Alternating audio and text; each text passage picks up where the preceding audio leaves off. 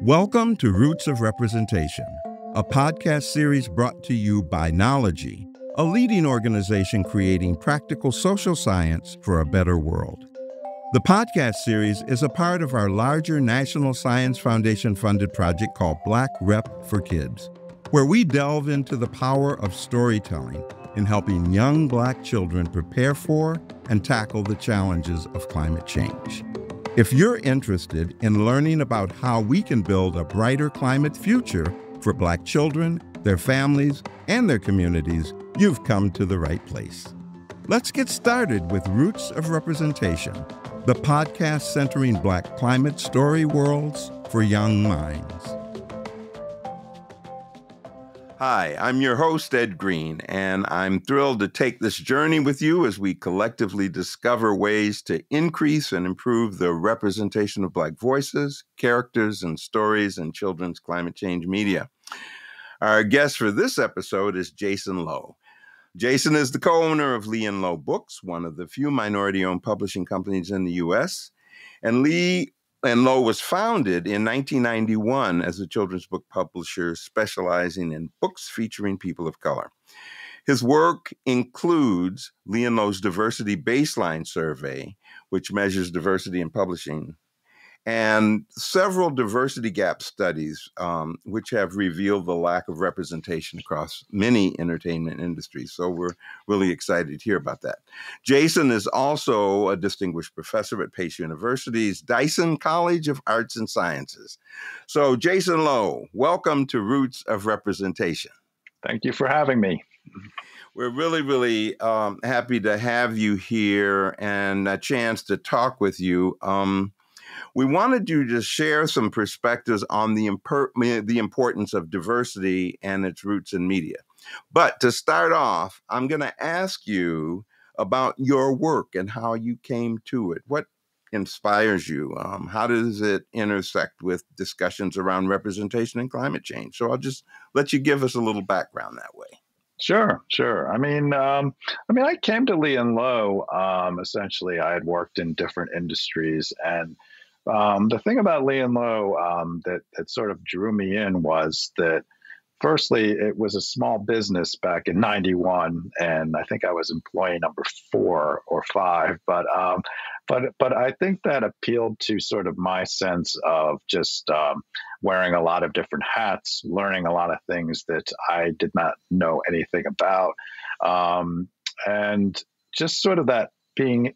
And I'm one of these people who have never been afraid of like a blank canvas, and just being able to come in and learn things in a sort of fly by night type of way, because I think that's the prerequisite for small business is that you never know what's going to be waiting for you when you walk in the door, and you can't let it ruin your day. You have to basically say, okay, what is it we have to do here, and come up with a plan and do it. So I'm not one who is into perfectionism in any way, and I don't consider myself an expert in anything. And I think sort of that's what keeps me grounded, in a way of like, especially when it comes to diversity publishing, is that there's so many things that I don't know about, and it sort of moves me or sort of inspires me to sort of learn what I can about it, and to enough of a degree where at least we can do a very good job on whatever it is we're going to publish. So I think in that way, it's just those are so the things that drew me to this mission. Also, the mission itself, if I could speak a little bit about that. The mission is to publish books about everyone and for everyone, and to me, I think that when I was a younger person, I was searching for something that I could really kind of sink my teeth into. And when I was growing up, we didn't have any diverse books around. I remember as an Asian American, Chinese American specifically, and when I was kind of coming up in elementary school, there was just the five Chinese brothers. And that was something that when I was growing up in a very white suburb in Westchester County, that was the last thing you wanted to be associated with, as you were trying to assimilate as quickly as possible. So for me, I never had the books that we published. And I think it is one of those things that I feel good about, of putting good things out to the world. Well, I really appreciate and value the overview that you've given us, because it also helps us to think about dealing with contemporary issues, and also tying that in to where there's also a void sometimes. And people of color in connection with that sort of contemporary issue is something that we're looking at in this project.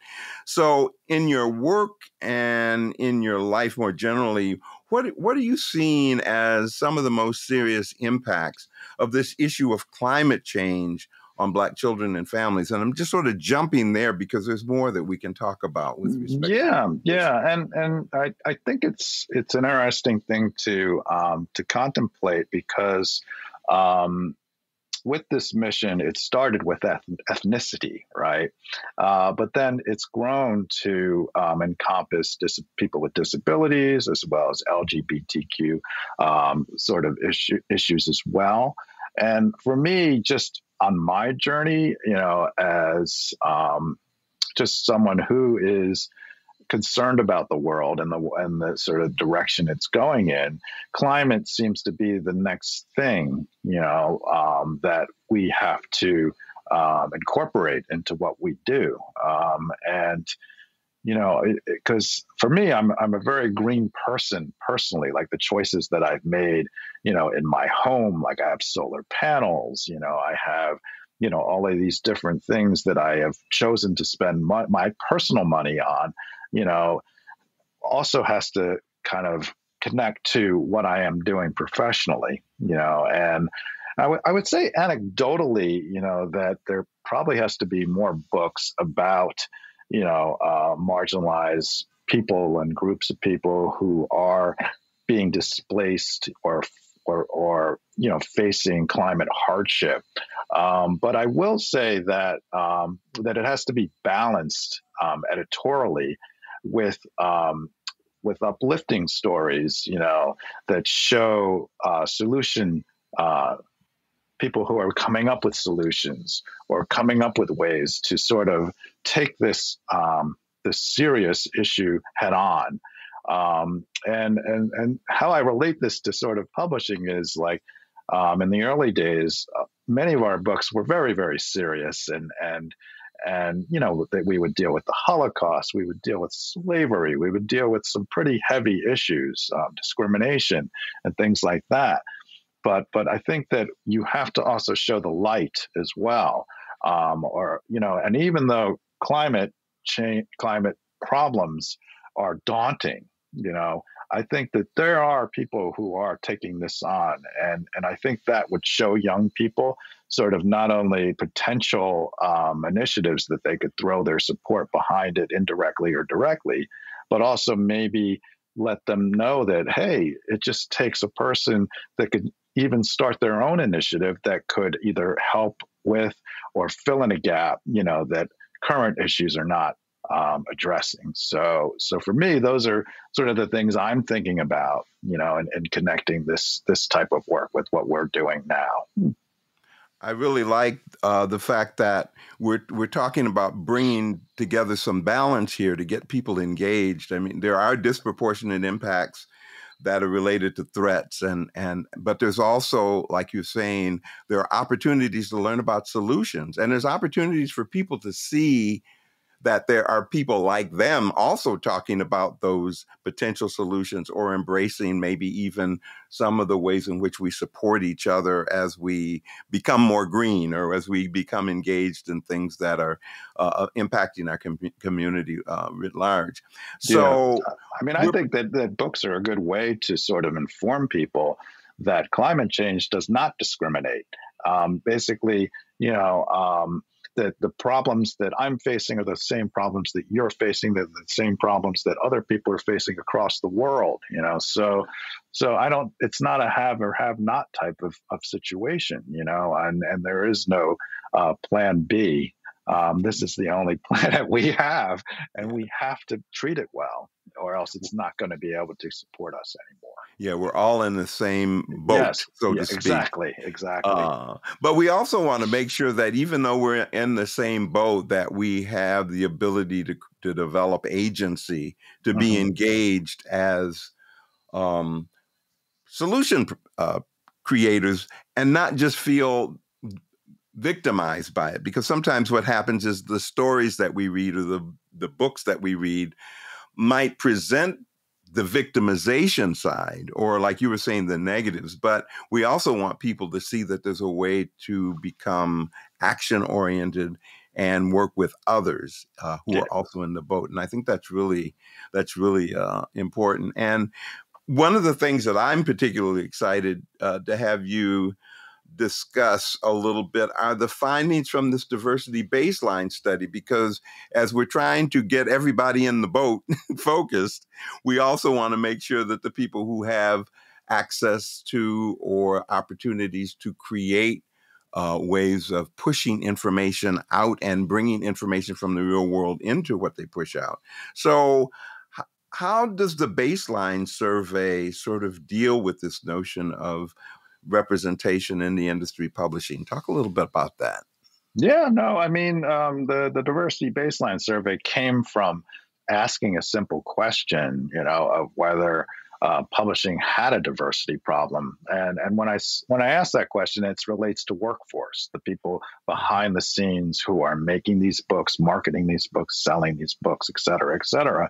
So I think when you looked around the conference floor, when you would be at like an ALA annual or something like that, you could see that, anecdotally, you were seeing that there was obviously a lack of diversity on the floor, and the people who were representing the companies that were exhibiting at these types of conferences. But there wasn't any meaningful data to sort of back this up, to sort of show where we were at. And so I think in a lot of ways, a lot of these types of initiatives or activism or whatever, however you want to refer to it, start with answering a question, and so in 2015, we launched the first diversity baseline survey, or DBS as we call it for short.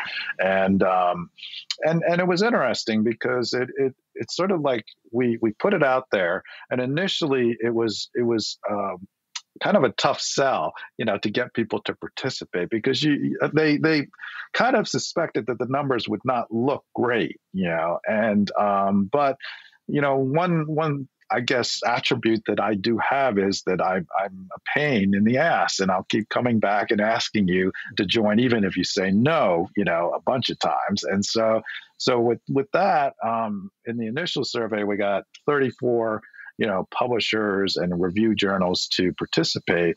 And, you got to start somewhere, and so, in that way, the number reported overall from an ethnicity point of view was that the respondents reported that they identified as 79% white, right, at that time in 2015. And so then we would run the survey every 4 years, right? And so in 2019, that number went down to 76%. And then recently, we just released the 2023 survey just last week, and that number is down to 72.5, right? And so what you're seeing is a trend line, that's very consistent, that's going down or decreasing in the right direction, that's showing us that publishing is in fact getting more inclusive, although, when people report on this, they want dramatic change, they want big swings, but I think, as I've been doing this, and, now it's just about under 10 years that we've been doing this. And I don't think those things happen statistically, because you're talking about kind of large sort of change that has to happen over a pretty big workforce, right? And so the change you're going to see is more incremental, and I think that sort of realigns your own expectations of what you're looking at and what you're sort of deeming as progress, right? But I think that the overall attitude, toward DBS has changed. Whereas I said in 2015, it was a bit of some convincing had to take place. But then in 2019 and 2023, it was more like people were coming to me and saying, when's the next survey going to come out? We'd like to join. We want to know where we're at, So, and I think we've had an amazing response rate, to the survey where, it started out, we had about 3,400 respondents, and then in the second survey, it went up to 7,893. And then in the latest one, it went to 8,644, so again, going up, the participation is going up. And with response rates around 36% for the last two surveys, from a social science point of view, that's actually unheard of because response rates to voluntary surveys like this usually average around 10 or 15% maximum, So I think that shows, that even though change is not happening, in a big way, the attitude toward wanting a more inclusive industry is sort of showing up in different ways, And so going back to your original question, how I think this may impact things is that a more diverse workforce may result in a more diverse, product, of books that are going to be published from different points of view. And I mean, I know it's playing the long game, but that's sort of kind of what we do, though. Like if you were to look at, there's another data set put out from the Cooperative Children's Book Center in Madison, Wisconsin, right? And they've been doing that data set for decades now. And when we started, we would always look at that. And the amount of diverse children's books that were published each year would be below 10%. And this was for over 15 years. The needle did not move, and then only recently you would see that percentage is going up. Right. And so, but it takes time. And I sort of implore people to have patience, because when you're doing these types of things, it takes a long time to sort of see results. And that even goes back to books themselves. They take a long time to make, Like if I were to acquire a picture book today, it would not be ready for 3 years, So the books that you publish or decide that you're going to publish have to have that kind of long view, sort of embedded in it as well, that the thing that you're buying today is still going to be relevant 3 years from now, So I think the nature of publishing, kind of sets itself up for long view type of, outlooks, and I think DBS is basically the same kind of thing, and so I feel positive. I feel, that it's going in the right direction, but and I'm always looking forward. What's it going to look like in 4 more years? Yeah. So, but it's a long time for some to sort of wait. Yeah. But it may be worth it. It will be worth it, I think. And also, I'm thinking as you're talking, one of the ways in which we can get people, I think, more engaged is to help them to understand how certain approaches to publishing are not necessarily things that are put into play to slow people down.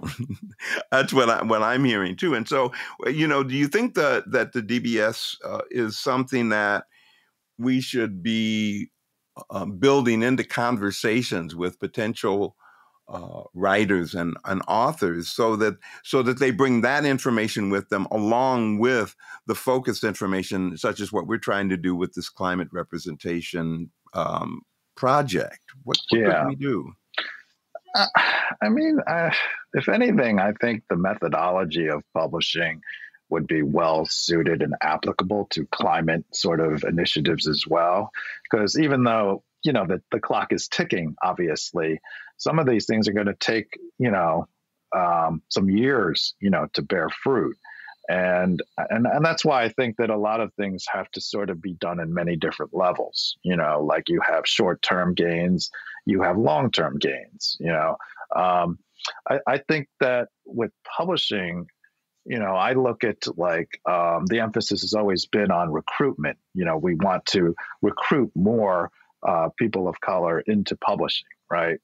But now the next step has to be on retention, on keeping those folks engaged, having them choose, publishing as their career, and staying in here for the long haul, and that's really what's going to change, the product mix and things like that, is when folks who are of different backgrounds come in, stay, then they are going to gain, the authority or the essentially autonomy, maybe is a better word, to sort of see these type of projects, to their fruition, and I think that if we were to relate that to climate, initiatives and activism and projects like that, I think that people have to think long game on this, but in many ways, not get discouraged, that people may say no or whatever, it's just that you've got to stick it out, and when they realize you're not going to go away, then things can happen, so I don't know if that answers your question. It's sort of, it's a little hard to sort of draw a direct line between the two things, but I mean, publishing books is like no other, and I think that it's kind of a throwback type of medium, in that everything is so quick and basically in the palm of your hand.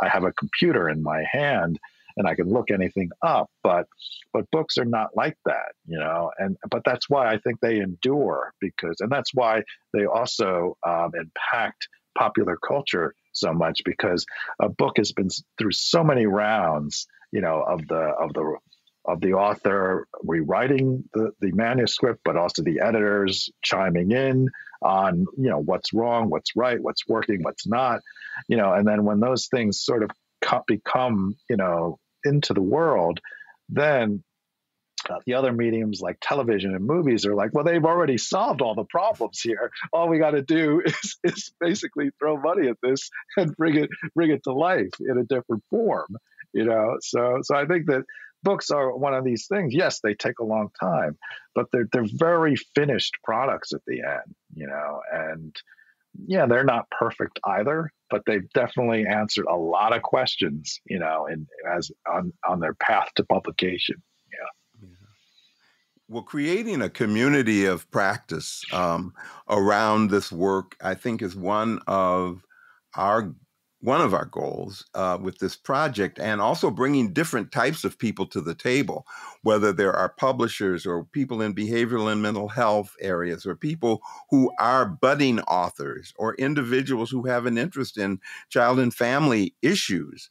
If we create a community of practice, I think we can share the content knowledge that we want people to explore in different ways, but we can also share those structural issues that help us to better either understand how to move in a direction that get us to that point where we're going to be engaged, or help us move in other directions, because there are other ways in which we can create story worlds that can be the interim between what we do initially and what we do in that final book. But I think in terms of improving and increasing representation, one of the things that I've really liked about the work that you and your organization have done has been how you have engaged people to think about this and to get them on the pathway to doing something about it. So could you talk a bit about how Lee and Low Books has encouraged writers of color, especially those who've not had children's books published before? Yeah, no, I think that was like a kind of one of those moments when you think you're looking at this thing, and what's kind of good about like the owners of Lee and Low is that we're publishing outsiders. We did not work in publishing, and so we could sort of see the industry and the output kind of objectively. And what we noticed was that the people of color who were publishing were getting republished or published again and again and again. They were doing very well for themselves. But we also noticed that it was just like a very small group of authors who were getting published, like very tiny, right? And I was like, oh yeah, I'm sure their wallets are looking quite well, but that's doing nothing to expand the pool of diverse authors, who are putting out different ideas and maybe different outlooks than these small group of folks who are getting published. So I mean, we did start a couple writing contests, the New Voices Award and the New Visions Award, and both of these contests were directed at unpublished authors of color to try and sort of inject new blood, into the industry, because I think that you have to sort of have that pool of authors has to be growing all the time, and because you never know, and that's sort of like, I think that from an acquisition point of view, when you're deciding to acquire a manuscript and you've never seen this subject before. Nothing has been published about this subject before. And that is really the kind of diamond in the rough type of thing that you want to be breaking new ground all the time, and I feel that, like, more often than not, when we're taking these ideas that are books that we're going to make them into books, we are breaking new ground, and it's exciting, and I think that, that's the type of thing, that we sort of always have had an emphasis in, and it's kind of baked into our mission as well, that we like to sort of work with new people who are new to the field, Yeah, and I think that this is really important, and that's why I also really consider Lee and Low to be part of helping us to understand the roots of representation. Right. The roots that hold things together are also those opportunities to bring people to the table and to set up things like the various awards that you've described as opportunities for people who haven't had a chance. In terms of climate scientists and researchers, how should they be playing a role when we're thinking about authoring these kinds of stories that include science areas of climate and weather and et cetera? Yeah. I mean, I sort of think of this along the lines of, like, I don't think of it purely as science, because the science to me is so indisputable. Like, there's nothing to really argue about the science. This is happening whether we like it or not, right? So when I think about this, I sort of think about kind of like the energy that kids can bring to this that maybe is unique to kids, that may be an aspect that maybe adults are missing. Like I sort of think that kids have like an energy and a passion, for things that is far, sort of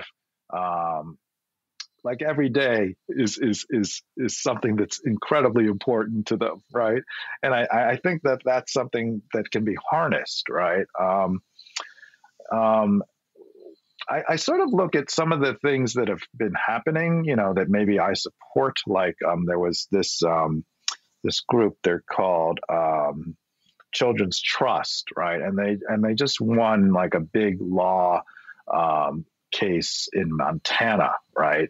And so Montana had this thing written into their state constitution that basically said that they guarantee, a clean, environment. And so I think they latched onto that and basically said that, in terms of signing new projects in Montana, that were sort of about oil and burning fossil fuels and things like that they went against the state's constitution because it was endangering their ability to have, this clean environment, that they could grow up in. So anyway, the court ruled in their favor, and I sort of see that sort of kind of going into other states that were going to replicate or try to replicate this type of win, and for me, it's like kids are basically at the forefront of these initiatives, and I think that, so you look at that, and that's something from that's happening right now. But then you look back at, we did a book a while back on let's see, it's blanking right now. Wangari Maathai, who basically she was a Nobel Peace Prize winner for a tree planting initiative that she started that basically went global. And what I think about that is, I'm sure that, like, she's since passed. I think she passed away in 2011. But I think that, we have a lot of solutions in place, like EVs and solar and heat pumps and things like that. But I think we also have to go low tech and plant more trees, but in a large scale, because trees are basically, they're filtering CO2 24/7. They don't need a break or anything like that. So to sort of like kind of address these things in a low tech way and a high tech way, and lastly, I think that kids and their parents have to advocate for like the voting age to be lowered to 16 years old, because kids' future is at stake, and they have to be allowed to vote, for candidates that are going to have their best interests in mind, and I think that would really tip the scales, and being able to get some of these really hard to do initiatives, going, is that if a new voting block were created, to come in and basically elect people who are going to basically be fully behind these things, that could really change things dramatically. So I don't know. I'm kind of spitballing here. No, well, the reason why I love this is because we need to be in a writer's room now so we can create some story worlds around these ideas, because I think what you're talking about are the kinds of things that we can make relevant through the different ways that we talk about the world around us. And even in those stories where we're talking about families and how they're engaged in doing things just around nature in their community, can tie into then themes that talk about what we can do to be more responsive and responsible citizens. So I think you've hit it right where I would like to see more of us go with this conversation. Before I let you go, I wanted just to acknowledge the fact that I followed Lee and Low for a long time. I remember it must have been in the early 90s when I went to the National Association for the Education of Young Children's conference, and you guys were on the floor. Oh, okay. And I remember that early on because it was a place and space to sort of look for things even then that represented a more diverse group of people. And so this whole idea of advancing early literacy and language development and advocacy has been something that I've always associated with Lee and Low. And I'm glad to be reconnected again because you're anchored in this work. And you're rooted in the work of representation and context of children's development. So before we let you go, I want to ask you, are there any individuals or groups or resources that we should be aware of? Any things that we should be aware of? One of which, of course, is the survey, which we'll make available on our website. But are there any other things related to environmental or climate solutions that connect to this work that you'd like to share? I mean, and you've already shared several during the course of it. Some, yeah. I mean, I will say that there is something that may or may not be related to climate, but is definitely related to publishing, and that is the problem that we're having with banned books right now. And because I think that if things are allowed to sort of go the way they're going, it may be very hard for companies like Lee and Low and other companies that are fully invested in these type of initiatives to continue on, because the banning is quite spread out, and there doesn't seem to be rhyme or reason for the kinds of things that they're challenging. But the one thing that we do see is that there are a lot of diverse stories being challenged, and whether it be LGBT or whatever, but it's more so that if they see a black or brown face on the cover, it's likely to get challenged, and so some of the things we're talking about directly relate to the connection of this project itself. Is if we're talking about doing more stories about different types of groups that are being impacted by climate change, how are those things going to sort of make it through if publishers sort of see like, oh, if I publish a book with a brown face on it, it's going to get challenged or banned. So where's the sort of bottom line for this type of thing? So I think that people who value this type of work need to be aware of what's going on there. And I think it's political. I don't think it has anything to do with the books themselves. I just think it's something that, like, you have the other side, or the people who are doing this, are doing it for a very, very specific reason. Because books stay with you for your entire life when you read them, and they make an impression on you. And talking about long game, the long game can be played on the opposite side as well, and I think that's what's happening now. Well, I think you've provided us with some essential information and perspectives, but also some guidance in terms of how we think about doing our work and how we come together and being realistic about how we're doing our work and engaging each other in a way that we can move forward. So I just want to thank you so much, Jason, for taking the time to speak with us today. No worries.